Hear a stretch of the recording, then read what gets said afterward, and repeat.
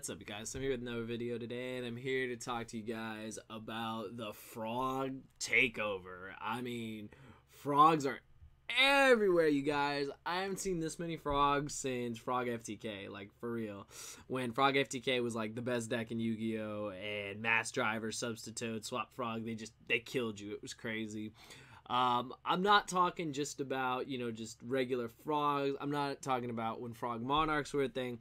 I'm talking about right now, and it's all because of this totally awesome Tree Toad guy that, they still call it Tree Toad, thank God. This card pretty much brought frogs back to life from the deep abyss, I guess if you want to call it. The deck has many forms right now. It's being used in several decks. Mermails have topped with it. Paleozoics, as you see, and what is it? The Hero Tree Toad deck. Those are just the main ones to talk about. Now, what is really cool about this is that it's bringing back monsters that haven't been used in a really long time. Since Frog Monarchs, we have not used Swap Frog, Rodent Toad, and Dupe Frog. We haven't used any of these cards. Now, with the release of Totally Awesome, Tree Toad, whatever you want to call it, these cards are now playable again. Swap Frog is getting the ultimate treatment, and Dupe Frog is getting the super treatment. I think that's just awesome. They're finally, bringing back old cards, and, even if you don't get the holo versions, these cards are very easy to pick up. Swap Frogs, Dupe Frogs, Rodent Toads, etc. Very easy to pick up. However, I know Tree Toad, unfortunately, does have a quite steep price, but, there will be more printings of it, as we know, when the special editions come out, and hopefully it'll just be easier to get. But the things I wanted to talk about, I just wanted to focus on those three decks today. So, I'm going to start with just the Mermail deck. I don't like Mermails. It's a known fact. I respect the deck completely. I have the worst Mermail matchup in the world. I always lose to the deck. It's a personal thing. Nothing against any Mermail players. I played the deck, for the record, I played the deck back in the beginning when it first came out, and Moulin Glacial was the freaking tits. It's still the tits. It was just crazy. But Mermails are able to play it. They're able to go Bahamut Shark into this. Just makes their turn one even better. They don't like going first. When they do go first, they start with a Tree Toad and, Bahamut Shark, or they could combo in to have two Tree Toads, two Bahamut Sharks, and that's pretty ridiculous. Plus, if they don't do that and they go second, they could just kill you. So, that's pretty cool. That's all I'm going to say about that deck. It topped ARG Atlanta. I watched a profile by the card guys. It was awesome. Shout out to you guys. Yeah, so Mermails being able to completely abuse Tree Toad, crazy with Bahamut Shark. I mean, it's just awesome. So, nothing really to say about that. The next deck I want to talk about is the Paleozoic deck. I actually really like this deck. I like how this deck is designed. I know it's weird. A lot of people don't like the deck. They say it's garbage. I actually really like it. I like the idea of a deck being all traps. I think it's crazy. These are just the main ones. I just wanted to highlight. I know people have built the deck. I don't actually have the deck built in real life. I don't have Tree Toads or anything like that, but I just thought it was pretty cool. You have, all these different Paleozoics. You have one that, they all come out at 1200 attack, all level 2, so they all help to make Tree Toad. Basically, you just, this is your D-Draw, this is your Karma Cut, this is your Foolish Burial, and this is your, what is it? It's your Book of Moon, and I know there's an MST somewhere. There's an MST one that I missed. See if I don't remember. Paleozoic. Can't really spell. Let's see. There was one that, I know that destroys spell and traps. Let me just add it real quick. I think it was this one. Yeah, this is the one. Did I forget it already? I guess I did. I didn't even notice. Yeah, I did put it there. Yeah, the MST. I'm ignorant. Anyways, so that was the thing, is that this deck's really, really cool. It's there were two that topped the ARG in Atlanta, and I thought it was really cool just the way they played the deck, because whenever you spring a trap, they activate from the grave, summoning themselves. So you can play cards like Threatening Roar, Reckless Greed, anything that you needed to just further your game state, or, prevent you from dying, and then you just spring one of these guys, bring out another one, and, you just make Totally Awesome. And, I mean, it literally is totally awesome. So, I mean, I think it's pretty crazy. I think this deck has a lot of potential. They're playing cards like Curry Bandit to load their graveyard with traps. I just think it's really, really cool that a deck like this is getting, getting some spotlight. And it's definitely nice to see, because of one card's release, like I said, old cards are coming back, and now Paleozoics really get to be played at a much more competitive level because of this card.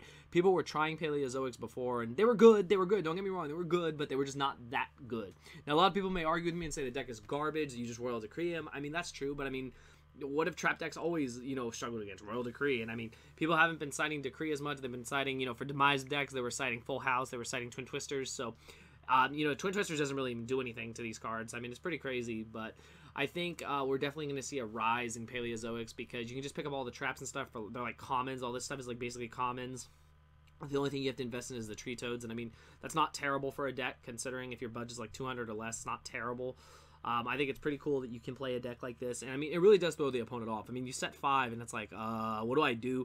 And then you just start springing traps on them, and then you just make tree toads and you just win the game. Plus these other guys are pretty cool. This one lets you activate traps from the hand, and this one it's unaffected by other monster effects. If a trap card is sent from your spell or trap in the graveyard, you can activate the top. You can excavate the top card, and if it's a trap card, add it to your hand. That's pretty cool. Otherwise, you send it to the grave. So basically, they're all traps. So you just add it to your hand. Basically, just add it to your hand. I think that's crazy. And once per turn, if this card has a trap card as XYZ material, you detach one from this card, target one card on the field, destroy it. I think that's pretty cool. Getting rid of a problematic card, plus being able to add a potential trap card to your hand, I think is awesome. So overall, I think Paleozoics definitely have a chance to do well the rest of this format. And lastly, I'm going to talk about the Hero Tree Toad deck. So basically, only difference with this deck is you're playing, what is it, Tin Goldfish, and basically nothing really changes except that you're slapping a Tree Toad next to a Dark Law, and that's a tough field, man. Like Dark Law alone can win a lot of games, but when you got a Totally Awesome next to it with some back row, like, whew, it is not fun at all. So I think it's really interesting what the release of Tree Toad really has done. A lot of people look at it as something negative. I look at it as something positive because I like the idea that we have more decks. I even said I actually don't mind this format. I feel there's a lot of decks. Everyone's like, oh no, it's all ABC, all ABC. That's not always true. I mean, as we saw in Liverpool, there was ABC, but Burning Abyss won because they play cards like Cherries and Chaos Hunter in the main deck. I mean, it's just, you just really adapt your deck to play against ABC and other decks, and I feel like these are decks people are sleeping on. People are not remembering that Tree Toad is not only for Mermails, it's not only for heroes, but Paleozoics are a deck, and vice versa. People may think, oh, it's only Paleozoics, whatever, I just decree them and I win. Well, Decree ain't going to do nothing against Mermails. Decree might semi-hurt Darklaw, but when they're just going Darklaw, Tree Toad, I mean, come on, like, it's pretty crazy. I mean, I've seen boards of Tree Toad, Darklaw, Rafflesia, and I mean, it's like, yo, what do? You have no plays, so I think it's really interesting what the release of Tree Toad has done, and I think it's healthy for the game, and that's just my personal opinion. I feel that frogs are definitely, making a splash back in the game, and I think it's awesome. So that's my personal opinions. Let me know what you guys think. Do you guys like the fact that frogs are back, that frogs are starting to take over again? We do know ABC is still the dominant deck. We still know it's the better deck. We know all this, but it's nice to highlight other stuff besides ABCs because, I mean, it gets kind of boring after a while if all you're focusing on is one deck. I mean, there's not much innovation in the deck. Unless you're playing hand traps, you're not playing hand traps. If you're maining Galaxy Soldiers, you're not maining Galaxy Soldiers. There's not a lot of innovation. So I felt that bringing something to the light that's a little more interesting than that would make for a good video today. So anyways, I hope you guys enjoyed it. If you guys, want in the comments below, list any other decks that can utilize frogs. I just mentioned the top 3 there off the top of my head. I felt that those were the most represented ones, and I feel that they definitely will have potential in this upcoming format. But let me know what you guys think. I personally like Paleozoics. That's just me.